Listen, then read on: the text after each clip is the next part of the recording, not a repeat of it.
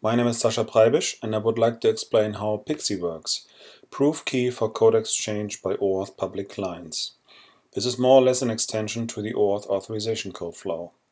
Please check out my authorization code flow video if you have no idea how that works. This slide already includes an important term, which is public clients. They are confidential and public clients in OAuth. And PKCE addresses the issue that public clients don't have a client secret.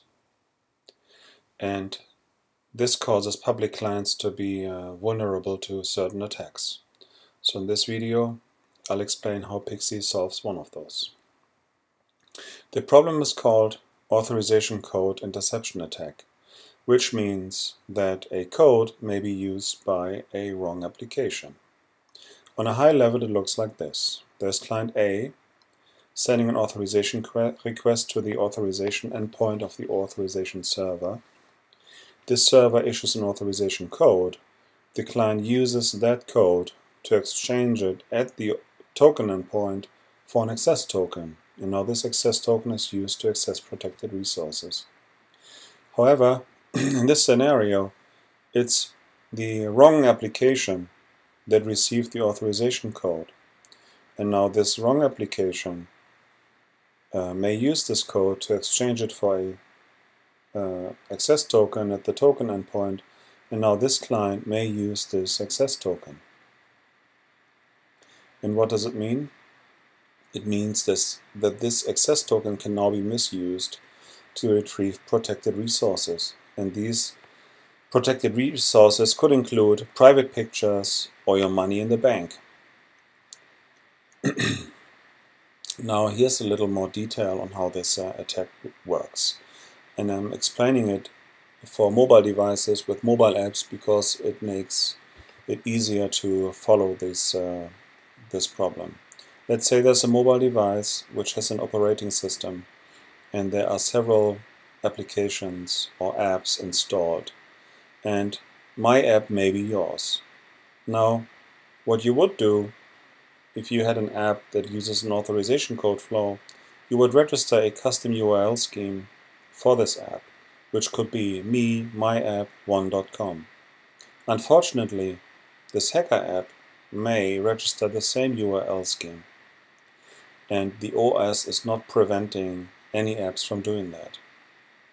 Now, if you look at how the authorization server returns an authorization code, it's always sent back to the redirect URI.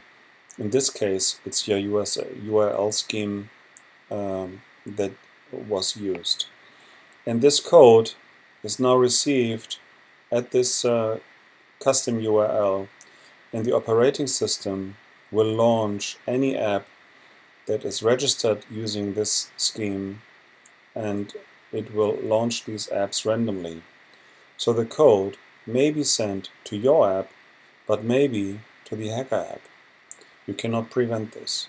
And now the hacker app owns this authorization code, may exchange it for an access token, and use it. In order to fix this, PKCE was introduced, and this is how it works. Your app needs to generate a so-called code verifier, which is a string 43 to 128 characters. And this code, you have to remember, is part of your session. Next step is to take this code verifier and generate a so-called code challenge. And the code challenge may be generated using SHA-256, or the code challenge may be set to the code verifier. And this would be called the plain method, which is not recommended. Afterwards, the code challenge and the code challenge method will be included in the authorization code request. So, in addition to client ID, scope, response type, and redirect URI, which would be your custom URL, your app has to include the code challenge, which is the base64 URL encoded version of the code challenge, and the code challenge method, which would either be S256 or plain. After your app receives an authorization code, it will include the code verifier when it exchanges the code for an access token.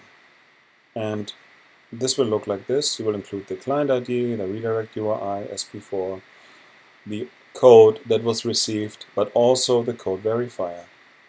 And now the server has received this code verifier and will use it to verify that it can issue the access token to this client. If we go back to this picture, I tried to explain a little more on this. So in comparison to earlier, your app now generates this code verifier, and it is only available to your app. In your authorization request, when you include the code challenge, the hacker's app may also notice this value, but it doesn't add value for the hacker app because this is a public value anyways now. So you include the code challenge, you include the code challenge method, the code is returned to the custom URL, the redirect URI, and the operating system will now launch either your app or the hacker app. And let's say your app gets launched. What you will do is you'll send the code exchange request to the token endpoint. You'll include the code verifier plus other parameters as shown. The token endpoint will use the method that you have specified. It will take the code verifier and it will regenerate the code challenge that you have sent earlier. Now if this value matches, the server knows, okay, this is the correct client. Let's say the code has been sent to the hacker app. The hacker app wouldn't be able to send the code verifier.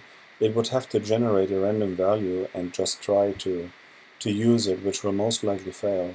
And therefore it couldn't exchange the code for an access token. Now the access token will not be issued, the request will fail, but mainly your application is safe and the hacker app was not able to receive an access token. Yeah, typical questions that I've heard. Why is PKCE for public clients only? Well, public clients do not have a client secret and therefore don't have a real way of authenticating themselves.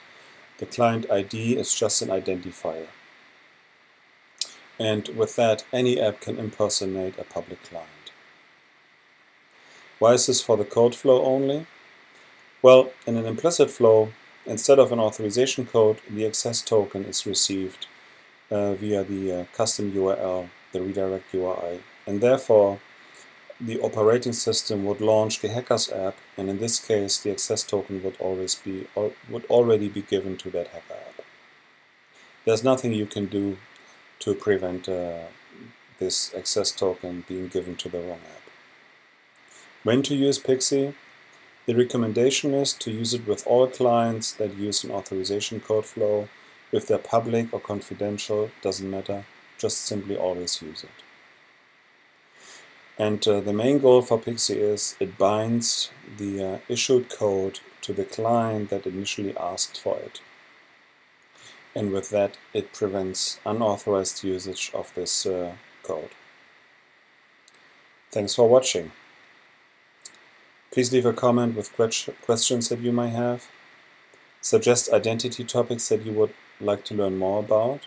And subscribe if you would like to be notified for future videos. Have a good day.